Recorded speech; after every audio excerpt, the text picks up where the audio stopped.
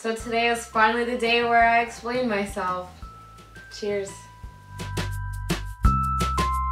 Hey there chameleons, it's Camille, and today I'm finally doing my video about why I dropped out of school. And the reason why I didn't make this video sooner, why it took me roughly, I've been here for 3 months now, it's just because I have a little bit of a problem being a perfectionist where I want to do something perfectly, so I'll just stress about it and the details, and if I don't think I can do it perfectly, then I just won't do it.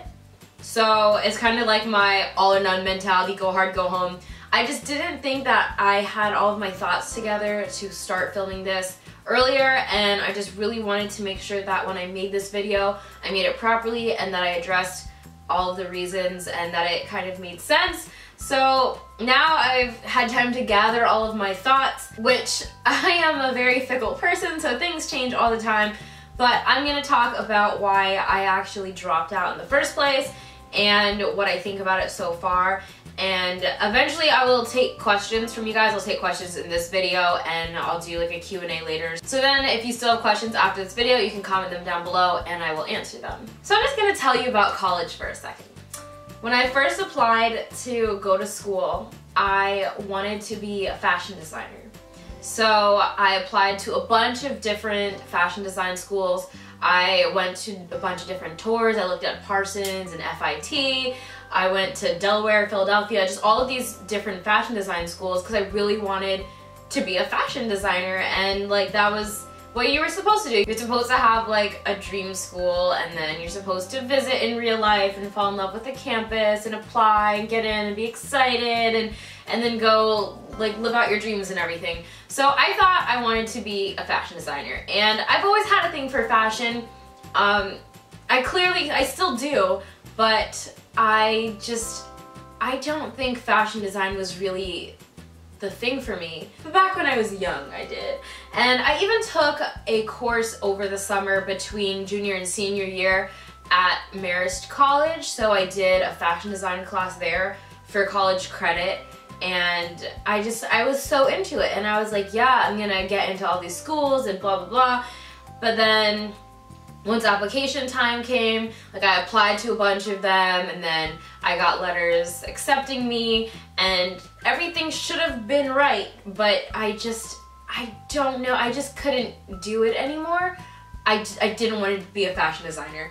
I thought about it a lot, and I was like, I don't think sketching this stuff is really like what I want to do. Like I wasn't 100% sure, which I've never been 100% sure on anything in my life, but this was just, it was an annoying decision for me to make last minute, especially since I had already been to all of these colleges.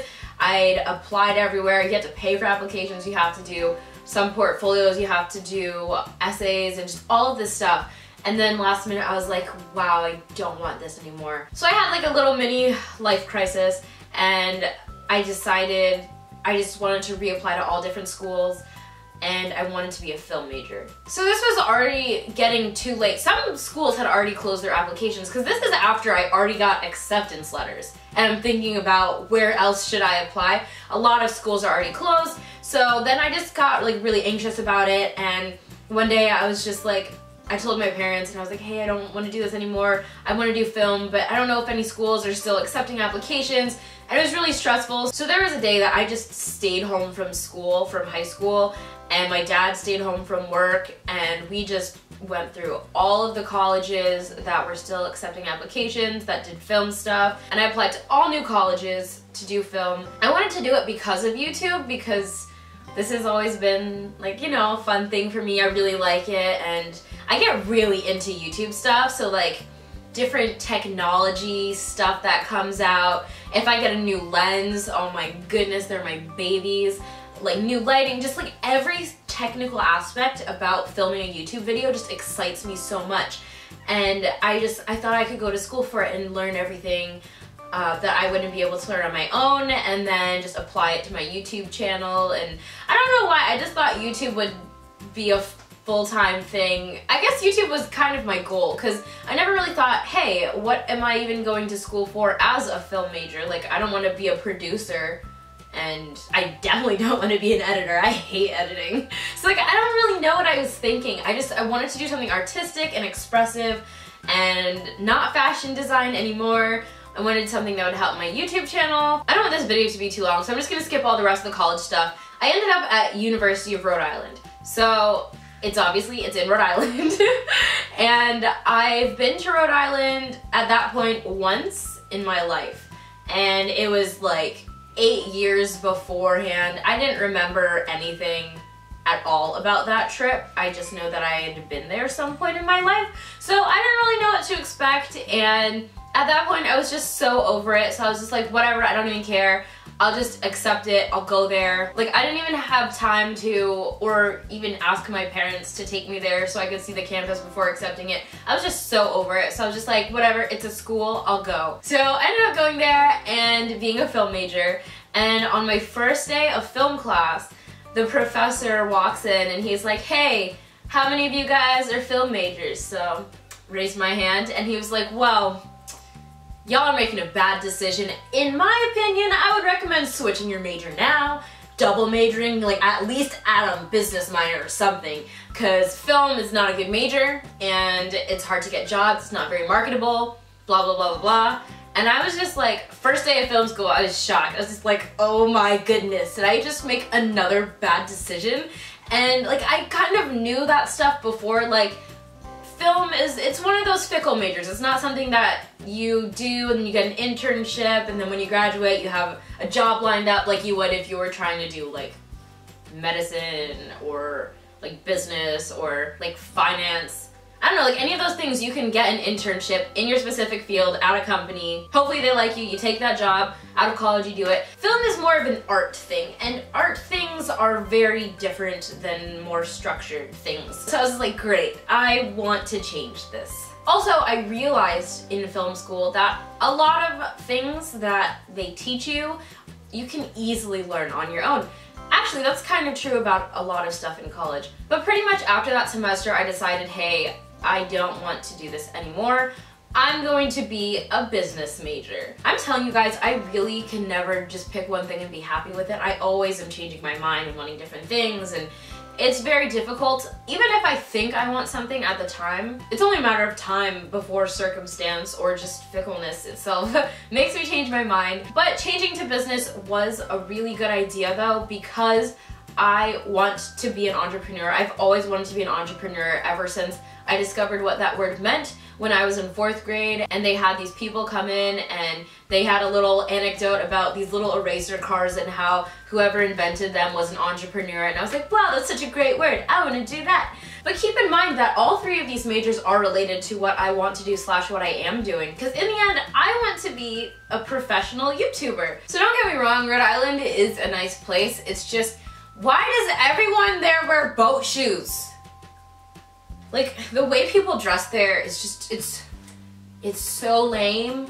And I know that's a stupid reason for dropping out, but when you're on a campus that has like nothing around it, and if you really want to get out, you have to go to Providence, you have to take like a 30-minute bus or something. So you're pretty much just confined to campus life all the time, and everyone there is just, they all dress the same, and it's just like, it's uninspiring. Like, obviously the way people dress is up to them and everyone should dress the way that they want to, but I felt so uninspired there. So then I realized that I started getting boring because of that. Like, you don't see anything interesting and then you just turn into like your surroundings, kind of. I just started turning into, I never wore boat shoes, but I started just not really caring that much. And then I would look at myself and be like, why am I doing this? Like, you like fashion, you like makeup, you like doing different things and trying things out. Why are you not doing anything? Why are you not experimenting? Why have you lost all of your creativity? Then I would get invited to New York City. I went to my first generation beauty here, and it was amazing. Everyone here, they just had different styles. Everyone was dressed really well. Everyone did their makeup. I met some fantastic people. And then I went back to Rhode Island, and it was just, you know, it was good. Like, calm, Nothing to complain about really, but it wasn't inspiring and amazing like it was when I came here. And then I went to another event here. It was Tarte was hosting Thirsty Thursday, where they were launching their water foundations. So I went with Jenny, who I met at Generation Beauty. I actually had to skip all of my classes that day so I could get to New York, which skipping classes, I hate skipping classes because I don't like missing things. I don't like not knowing what is going on in the class, like what to do when. So it was annoying, but it was definitely worth it. And I met Leah at this event, so that just game changer right there. And just talking to her and like becoming friends with her after just meeting her there was definitely a big part of my decision, because I was like, wow, there are awesome YouTubers out here who do the same thing that I do. Like, there are no beauty YouTubers or fashion YouTubers in Rhode Island, like none of them. They're hardly even YouTubers. They're like, aren't, actually. So I was like, wow, like-minded people who understand and work towards the same thing, and we inspire each other, and I love that. I love the energy, and I was like, wow, if I moved to New York, I could hang out with Leah, I could meet all these other people, I could go to these events without having to miss classes, I could stay inspired. All you have to do is walk down the street here and you're just like, wow. So I had a big idea, but then I was like, okay, nah, that's crazy. What? So I went back to Rhode Island and just continued doing my classes and all of that, and then I just couldn't get the idea out of my head after I had thought about it. Like, I knew it was crazy, obviously, but everything's in New York, and it was so interesting to me. One of the reasons why I didn't want to really fully consider moving here, though, was because, like, I had made a home in Rhode Island. I met my absolute best friend in the world there. Shout out to you, Derry / you guys might know her as Milky from our live streams. So Derry and I dormed together freshman year and sophomore year, and we had plans to live together junior year too. We were gonna get a little house and get a couple of other friends, rent it for the semester, and then just live it up. And I didn't want to leave that plan because she's such a great person and it would be so fun, and all of my other Rhode Island friends that I had become so close to. Like, when you live on campus, it's like kind of like a family. Like, you see your friends all the time, you eat dinner with them, eat breakfast with them, like you're just always around them. And there are some wonderful people that I met there. And now I'm getting all nostalgic. But I really did enjoy the friends that I made, but that's not a good reason to go to a school or stay at a school or anything just because you're comfortable there and you like your friends. So I definitely had to think about that, and as the front bottoms would say, if I don't leave now, then I will never get away. So I had to really deeply consider that lyric, and I was like, you know what? It's true. If I want to do this, I gotta do this. So there was one night I emailed my dad. It was like 3 in the morning. I couldn't stop thinking about this, and I was like, hey Dad, I want to leave school and move to New York, and here are 20 reasons why. I just typed out a whole bunch of stuff that was logical and made a bunch of sense because my dad's a very logical person. I am too. You really have to have good reasons to do something crazy like that. And I also emailed him because I didn't want to say it on the phone and then him just being like, what's wrong with you, girl? So that way he can't yell at me through email. I mean, I guess he could have all caps, but he didn't. So he actually replied, and he was like, wow, these are good reasons. Your mom's in Jamaica, but I'll tell her when she gets back. We'll talk about it. And I was like, okay, that's good. They'll talk about it. And for some reason, my really conservative parents let me do this. I was shocked. I still am shocked. Everyone else was shocked. But you know, parents, you kind of have to let go at some point anyways, because you know your kids are growing up, they have to start making their own decisions.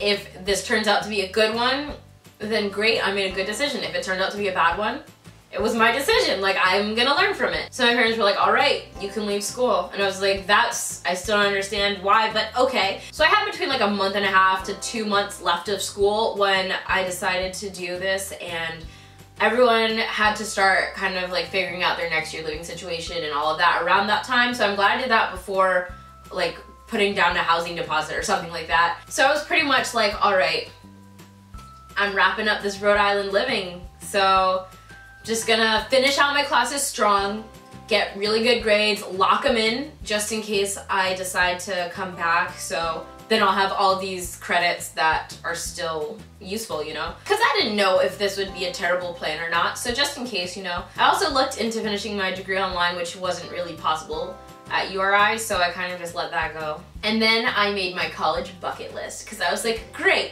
I thought I would have a lot more time left to do all of the things that I've ever wanted to do, but I don't. So I gotta squeeze everything in right now on the weekends. So I just made out my list of things that I wanted to do before I left college, showed it to Milky, and we just knocked those things off. And I feel pretty good about my college experience. I did a bunch of stuff that I wanted. I didn't get to everything, but it was pretty good regardless. So then when school was over, I brought all my stuff home and then just right away just went to New York. I stayed on couches for a while I was looking for apartments.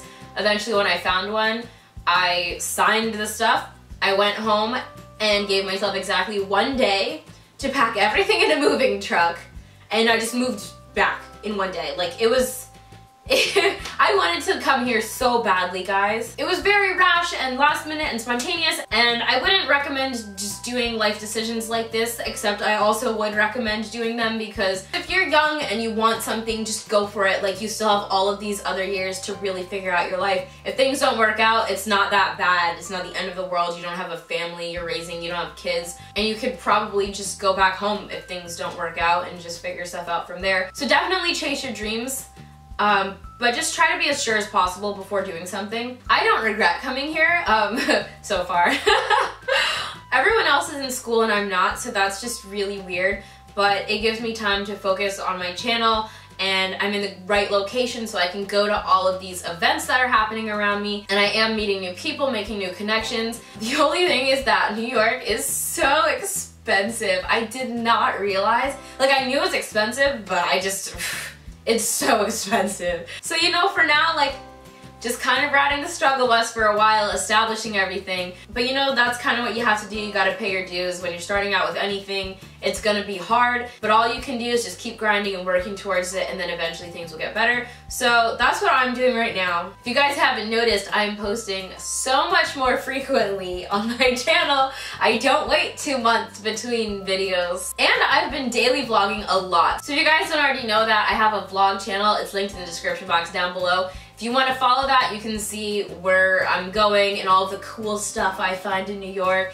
and it's just a fun channel. But yeah, so that's why I'm here. I'm working on my channel, trying to meet people, trying to make connections with brands, and just going hard to see if I can make this a sustainable job, because it is my dream job, so I want to be able to give it 100%. So I hope you guys understand, and I hope if you have any goals or dreams that you found this inspirational. I love hearing inspirational stories like this, and I listen to them all the time on podcasts to just, you know, keep my fire burning. And if this doesn't work out, I might just turn this dropping out into a gap year, which I really wanted to take a gap year before going to college, but my parents didn't let me, so I never got to experience the whole year off. Discover yourself, find your passions, try something, do a project just for a whole year, which this could be my gap year. So it could be just like a rearranged gap year, you know? And even if this does work out, it still could be just a gap year because I have so many credits. I have like 96 credits right now, and you need 120 to graduate, and